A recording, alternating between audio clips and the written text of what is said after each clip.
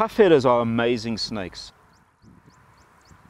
If you look at the range of different foraging modes that snakes have, some snakes move around and look actively for prey, whereas others use the technique that a puffedder uses, and that is it lays an ambush. Puffedders rely on this whole thing of just not being found. If a puffedder feels it's in danger, its first reaction is just to freeze and keep its head down.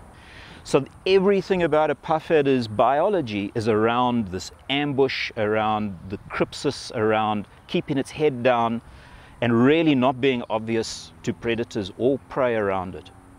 But we also noticed that a lot of the predators that feed on puffedders rely mainly on scent to detect their prey. And so it stands to reason that puffedder, because it just freezes when danger is around, that it must also have some sort of a chemical crypsis, a way of remaining undetected by those predators that have got such good senses of smell. Some of my study animals would wander into the ranger's properties, and most of the rangers had dogs, and I'd find my puffedder with the transmitter in it in an ambush position in one of the flower beds of the ranger.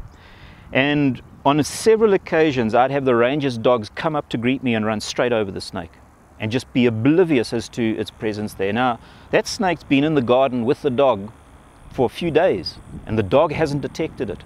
So dogs are scent-oriented predators. So that was the first sort of clue that put me onto there's got to be something going on here. So that led to a series of experiments that we ran where we trained dogs and eventually meerkats to show us whether they could detect the scent of a whole range of snakes, one of them the puffedder.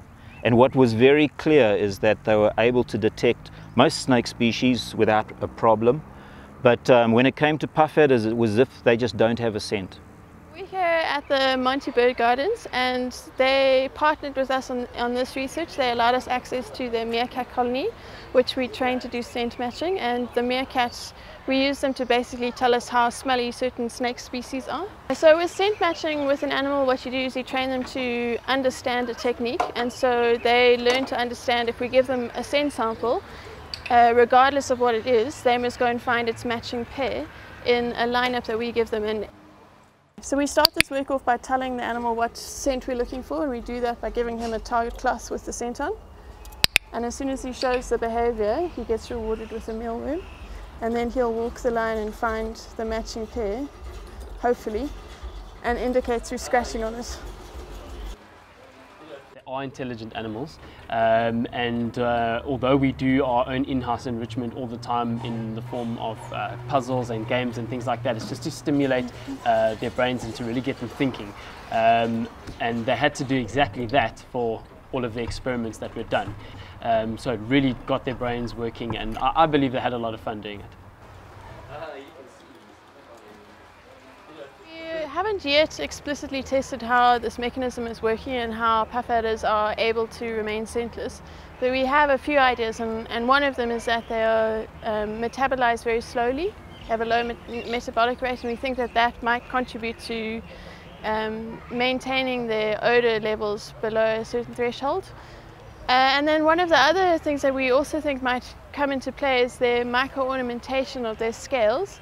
That's something that we're looking into, but we don't know right now. It's quite exciting for us.